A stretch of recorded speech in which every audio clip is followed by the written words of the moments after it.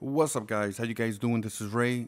So I want to talk about the Pro Tools subscription services. If you follow the audio news, stuff like that, if you come over to the Pro Tools expert sites or similar sites, I'm pretty sure this has been discussed. Here's what's going on. Avid wants you to subscribe, so you could use Pro Tools every year for $300, $299 US. If you want to flat out buy it, $899.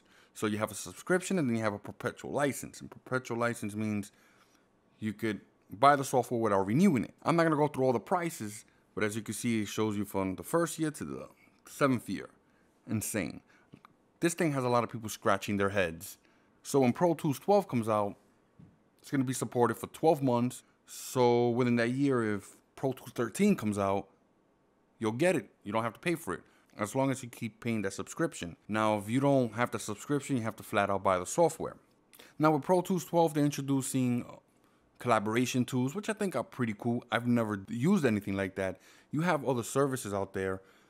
I don't remember the name of the service, but you have a service that you could, record remotely and stuff like that. I know I've made videos about it in the past. I just don't remember the name of the company. I think it's Source Live, I believe. I've never used the software, but I've seen people use it, and it's amazing. It works. So I'm pretty sure the new collaboration tool within Pro Tools 12 is going to be great. Am I going to use it? That's a different story. They're also going to be introducing Freeze Track from what I heard. So we just have to wait and see. So I really want to know what you guys think about this. Would you guys jump on the subscription bandwagon, or would you guys flat out buy the software? Personally, I'm going to hold on to 11 for a while. I'm going to see how this goes. Normally, when a new version of Pro Tools comes out, I'm excited. I go pick it up right away without hesitation. Well, this time I'm going to wait a while. So what I would like you guys to do, check the description, give me a thumbs up, and again, post in the bottom. Let me know what you guys think about this.